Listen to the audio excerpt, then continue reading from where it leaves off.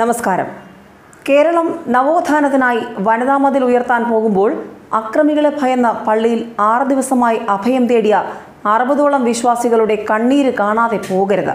Kottayam Pathamuttam Koompadi saint Paul's Anglican പള്ളിയിലാണ് കേരളത്തിൻ്റെ എല്ലാ നവോത്ഥാന മൂല്യങ്ങളും കുഴിച്ചുമൂടുന്ന ചില ദാരുണ സംഭവങ്ങൾ കർമാനൂസ് പുറത്തുവിടുന്നത്.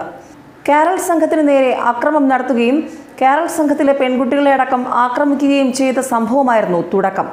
Pathamuttam Koompadi saint Paul's Anglican പള്ളിയും തുടർന്ന് അടിച്ചു തകർത്തു. പള്ളിക്കുള്ളിൽ കയറി 25 അംഗ സംഘം കല്ലും വടിയും വടിവാളും കൊണ്ട് ആക്രമിക്കുകയായിരുന്നു. കരോൾ സംഘത്തിൻ്റെ ഭക്ഷണം അക്രമികൾ പള്ളിയുടെ തറയിൽ വിതറി നശിപ്പിച്ചു. പാത്രങ്ങൾ അടിച്ചു തകർത്തു.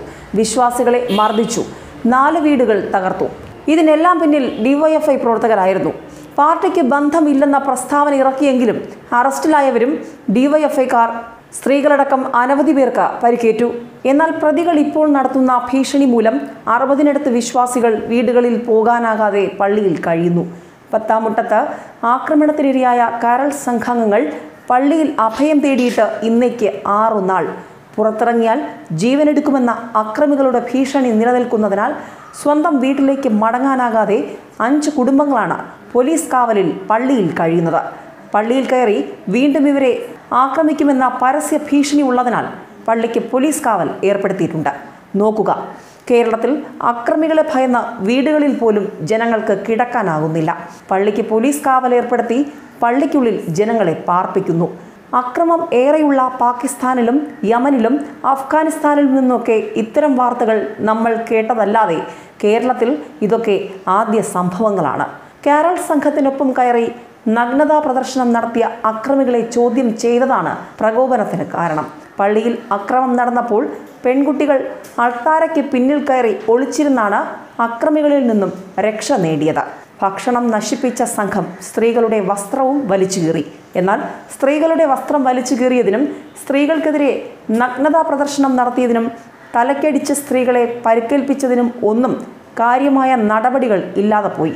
താരതമ്യേന വിശ്വാസികൾ കുറഞ്ഞ പാവങ്ങളും ശാന്തശീലക്കാരുമായ ആംഗ്ലിക്കൻ സഭയായതിനാൽ അവർ എല്ലാം അനുഭവിക്കുകയാണ്. ഇത് മറ്റൊരു മതത്തിനോ സഭയ്ക്കോ സമുദായത്തിനോ ആയിരുന്നെങ്കിൽ കേരളം കത്തിയേനെ, നിശ്ചലമായേനെ. മാത്രമല്ല, മറുവശത്ത് പ്രതികളെല്ലാവരും ഡിവൈഎഫ്ഐക്കാരും. ബിടെക് വിദ്യാർത്ഥിനിയായ യമിയാസി തങ്കച്ചന് കല്ലേറിൽ ഗുരുതര പരിക്കേറ്റു. ഭയം മൂലം പഠിക്കാൻ പോലും സാധിക്കുന്നില്ലെന്നും ശാരീരികമായും അക്രമികൾ ഉപദ്രവിച്ചെന്നും നിറകണ്ണുകളോടെ പെൺകുട്ടികൾ പറയുന്നു. ഒരു ക്രിസ്മസ് കാരൽ സംഘത്തിലെ പെൺകുട്ടികളെ ഇത്രമാത്രം ഉപദ്രവിച്ചിട്ടും പള്ളിയിൽ കയറി അവരുടെ വസ്ത്രം വരെ വലിച്ചു കീറിയിട്ടും ഇപ്പോഴും അവരെ കൊല്ലാൻ നടക്കുന്ന ഈ കേരളത്തിൽ എന്ത് നവോത്ഥാന മതിലാണ് സർക്കാർ കെട്ടാൻ പോകുന്നത്? മർദ്ദനത്തിനും പീഡനത്തിനും ഇരയായ പെൺകുട്ടികൾ കരയുന്നത് കാണാൻ മുഖ്യമന്ത്രിയും മന്ത്രിമാരും Pathamuttam Koompadi saint Paul's Anglican പള്ളിയിൽ എത്തണം. ആ ജില്ലയിൽ മതിൽ പണിയാൻ ചുമതലയുള്ള മന്ത്രി നേരിട്ടെത്തി ആ സഹോദരിമാരുടെ കണ്ണീർ തുടയ്ക്കണം. പള്ളിയിൽ നിന്നും അവരെ വീടുകളിലേക്ക് കൊണ്ടുപോകണം.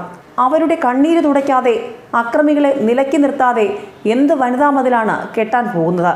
കരയുന്ന സഹോദരിമാരുടെ മാനത്തിന് വില പറഞ്ഞവരെ നിലയ്ക്ക് നിർത്തിയിട്ടും ആ സഹോദരിമാർക്ക് നീതി കൊടുത്തിട്ടും ഒക്കെ പോരെ മതിൽ പണി? അത്യാവശ്യമുള്ള കാര്യങ്ങൾ ആദ്യം ചെയ്യണം. ഇതൊന്നും കേരളത്തിൽ ആവർത്തിക്കരുത്. തടയാൻ നിയോഗിക്കപ്പെട്ടവർ അടുത്ത മണിക്കൂറിൽ തന്നെ അതൊക്കെ ചെയ്യണം. ഓർക്കുക, മറുവശത്ത് ഡിവൈഎഫ്ഐ പ്രവർത്തകരാണ് അറസ്റ്റിലായതും ഭീഷണി മുഴക്കുന്നതും. ഇതിൽ ഡിവൈഎഫ്ഐക്ക് ബന്ധമില്ലെങ്കിലും ആ സംഘടനയും CPM നേതാക്കളും മുഖ്യമന്ത്രിയും പറഞ്ഞാൽ അക്രമികൾ മര്യാദയ്ക്ക് നിൽക്കും. വനിതാ മതിൽ കെട്ടാൻ പോകുമ്പോൾ ഈ പെൺകുട്ടികളും 5 കുടുംബങ്ങളും അക്രമികളെ ഭയന്ന വീടുകൾ വിട്ടത് കേരളം കണ്ണു തുറന്ന് കാണണം. പ്രതിപക്ഷ നേതാവ് ഇടപെടണം. BJP നേതാക്കൾ അവിടെ എത്തി വിഷയം ഏറ്റെടുക്കണം. ഇത് കേരളത്തിൽ പാടില്ലാത്ത കാര്യങ്ങളാണ്. അക്രമം നടന്ന മേഖലയിൽ പ്രവേശിക്കരുതെന്ന ജാമ്യ വ്യവസ്ഥ ലംഘിച്ച് അക്രമികൾ ഇപ്പോൾ പ്രദേശത്ത് വിഹരിക്കുകയാണെന്നും സഭാംഗങ്ങൾക്ക് വധഭീഷണിയുണ്ടെന്നും ചർച്ച കമ്മിറ്റി സെക്രട്ടറി PC ജോൺസൺ പറഞ്ഞു. സഹായം നൽകണമെന്നാവശ്യപ്പെട്ട് ജില്ലാ പോലീസ് മേധാവിക്കും പരാതി നൽകിയിട്ടുണ്ട്. News desk കർമാനൂസ്.